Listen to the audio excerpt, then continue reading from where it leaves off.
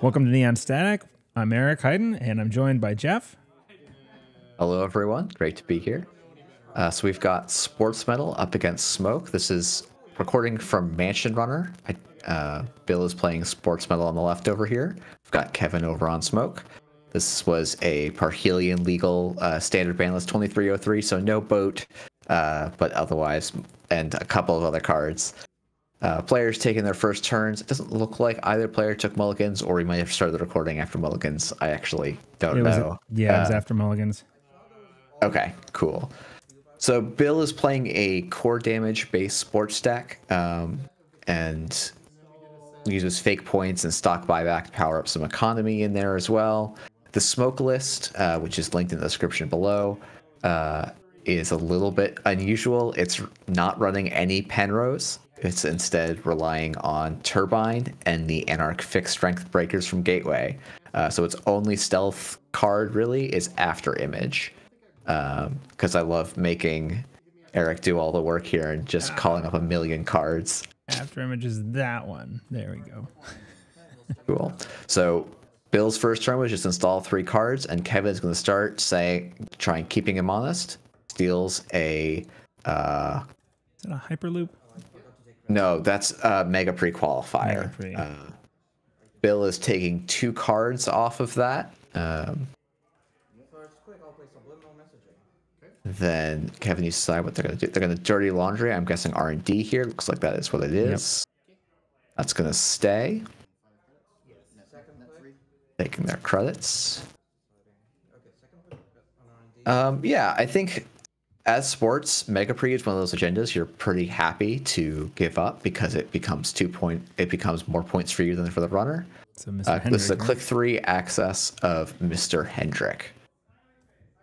So this is a card that you're starting to see a lot more in standard. In this case, I think Bill is choosing to pay for it, though I actually can't see his credit pool,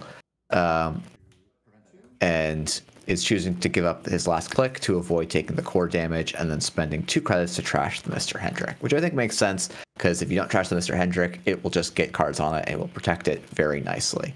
Oh, I see Bill's credit pool is 3 credits there, and Bill got very lucky there. The Rashida was the unchecked card in the remote.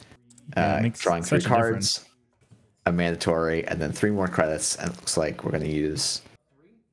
It's not going to be a 1 and a 5. It is going to be a 1 and a 5. Good use of dice. I'm not personally the biggest fan of them, but... you just mean tracking in 5s and not going to 6? Not going to 6, yeah, tracking. Yeah, I've been playing... If you're going to spend them... Oh, sorry, go ahead. No, I was just I've been playing more standard, and the difference of having the Rashida or not on that first or second turn is like night and day. You might as well. Yeah. No, it's there's definitely been some conversations about like, oh, what card like makes the most difference for a corp win rate, and I'm convinced it's just Rashida. Like, if you fire Rashida in the first 3 turns, it makes such a big difference on corp win rates. Yeah. So it looks like Bill's turn was install Ice on R&D HQ, and then play a hedge fund, and then discard a card from the overdraw from Rashida. So it's almost like an old school Ice hedge, but we're on turn 2 rather than turn 1. Yeah. Oh, I think Kevin's looking to set up and figure out some way to start pressuring the Bill. I actually don't remember if he's playing any copies of Clot in his list. Yeah, so we're going to expose the magnet on HQ. That's a fairly safe run. A no Clot list. Okay, that's good to know. Yeah, so that means the Smoke has to play a little more aggressively. They're kind of just a regular runner, because they're not going to have most of the Shaper tricks. So they exposed the magnet, and it looks like maybe they're actually making the run on R&D, and then Bill's choosing not to res. That looked like another Rashida. Trash. Yeah. Oh yeah, that was another Rashida. Good. Yep. And then what are we doing? We're getting 3 credits off the second mode of Deuce's Wild. Deuce's Wild is just a super versatile card. You see it in a lot of runner decks these days. I think like the floor on the card is like a little bit lower than people think about, but seeing ice placement is actually a huge deal with how impactful different ice could be. finishing out the turn with a Beth Kilrain Chang, which is going to very nicely help keep the tempo up for the runner here. So, Smoke playing into Sportsmetal, what do you think the game plan should be for Kevin here? So for Kevin here, it's a difficult game plan for sure, because Sportsmetal is going to have a lot of outs. The biggest thing you want to try and do is do everything you can to avoid turning the ontological dependencies on, so avoid taking 2 core damage, and then just doing your best to take singles where you can and build up to, and I believe Kevin's on Conduit if I remember the list correctly. If you can get to the Conduit zone, you can kind of actually outspeed the sports. But you have to be fairly aggressive here to try and deny them their 2-pointers. No Conduit in the list. Okay. Is that Twinnings, maybe? No, I don't know what the multi-axis is, in fact. I'm not seeing any. Okay, deep dive. no 2 deep dives. Oh, okay. Deep dive's not actually terrible for this, because you can, like, ideally you want to find some of those 2-pointers, and then you can kind of go in for a big deep dive to get the final 2 points, and you can sometimes even get that for the 3 because there's a decent amount of agenda density. So playing smartly around the Hendrix, trying to keep Sportsmetal's money a little bit low. That's sort of how criminals typically play. Anarchs typically try and go with Stargate, and criminals do the total credit deny a little bit better. But I think honestly, as Smoke, if you're not running Clot, you're going to be a little bit unfavored in this matchup because you just are lacking any tech. But we see an ontological dependency, which is a big win for the Smoke list. This is, every 2-pointer you can find is a huge deal for your chance to win the game, because you have no tricks here. You're just trying to get singles as quickly as you can before the corp can set up. And we were talking earlier while a biotic labor into Project Vitruvius got scored on Bill's side. Yeah. So we see Nightmare Archive. This is one of the core pieces of core damage in the deck. I kind of like taking the first one as a core damage over taking it as a -1 point, just personally. Because a blank 3/2 is, while good, maybe not the best, but setting yourself back a point is quite big when you're trying to race the corp. And we see an Elvigar bifurcation score. I thought that was luminal transubstantiation. I was like, oh man, that would be wild. But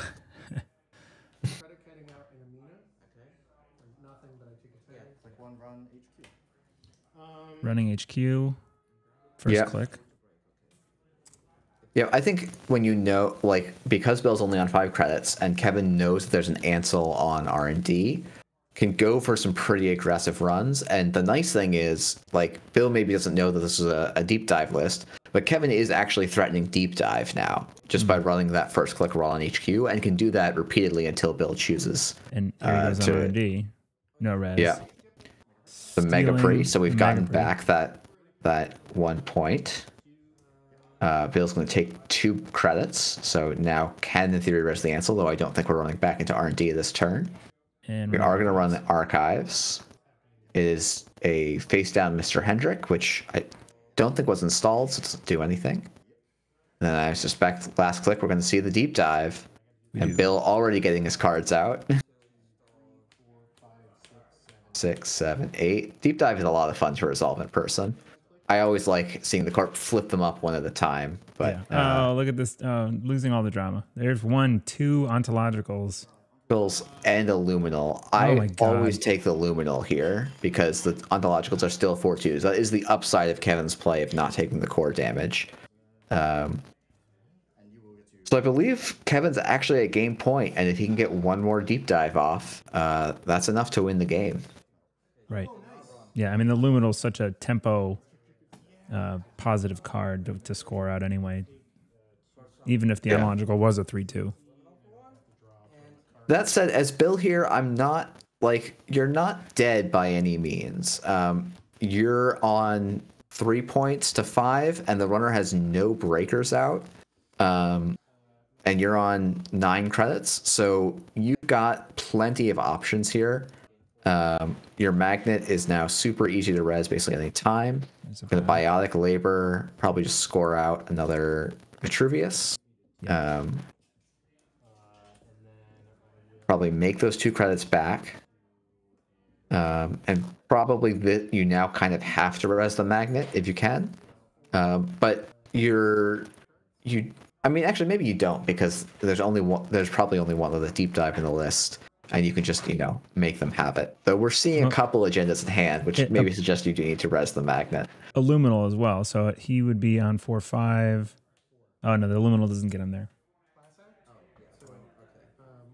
It's probably an Elvigarn hitting as soon as Illuminal in the runner's score area. I'm sorry, that's it.